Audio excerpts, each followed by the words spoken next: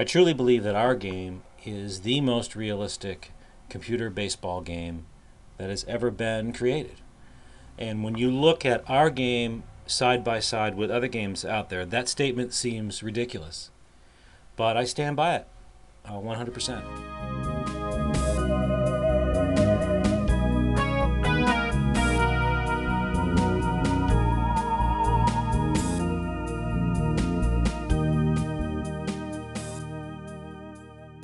Here are screen captures from two online baseball games.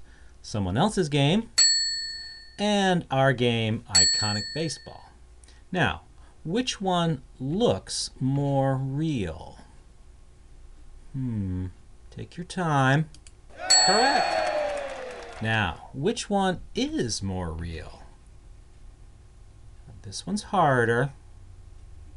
Oh, wrong. The correct answer is Iconic Baseball. Why? Physics. And to learn more, we turn to Einstein. He understood time and space as one unified concept, space-time. And of course, he was talking about baseball. Now, the batter has to decide if the location is right and when he should swing simultaneously. To do this, the batter depends on his depth perception as the ball is coming toward him, which may explain why the Pittsburgh Pirates haven't won in a while.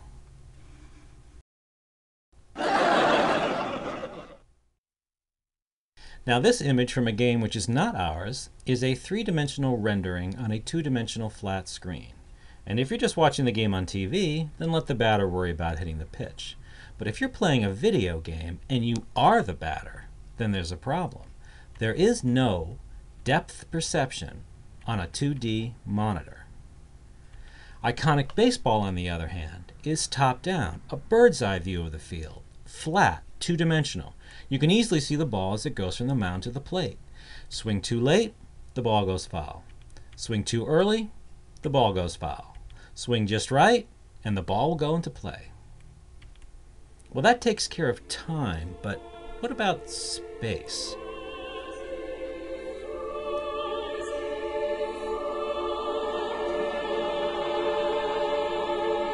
Well, we've got that covered too.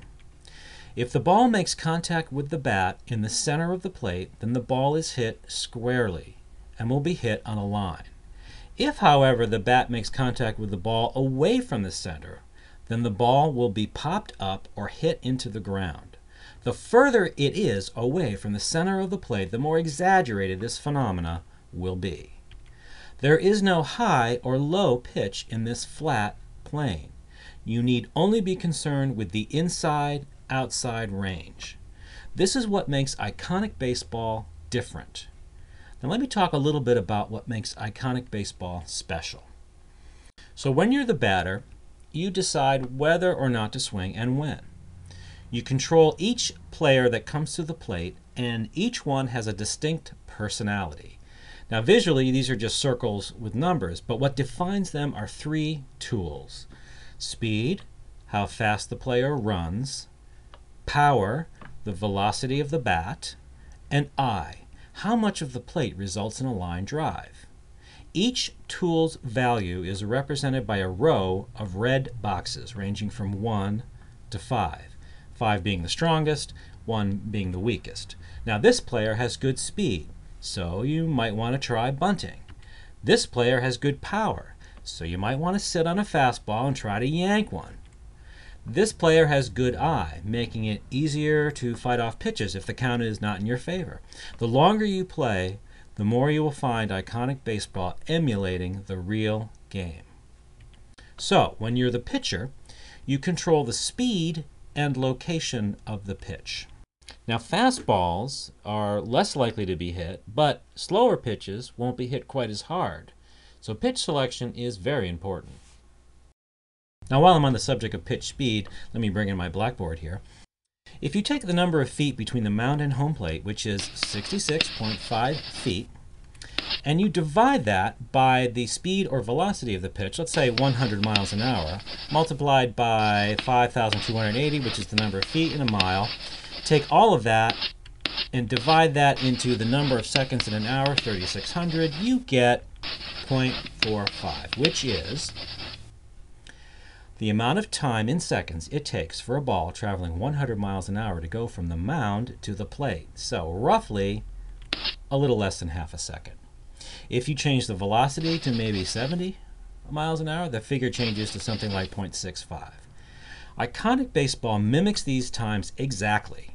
So if you were ever curious as to whether or not you could react in time to a 100-mile-an-hour fastball, well, now you can find out. So on to location. By locating the pitch effectively, you can work the count in your favor and try to stay away from the middle of the plate where the hitters can do more damage. Now there is a margin, however, for where the pitch will end up. Aiming the pitch results in a window of accuracy, and this is a random element that adds to the pitcher-batter dynamic. Well, that wraps up part 2 of this tutorial. Remember to use the contact info for any questions or comments, and as always, have fun!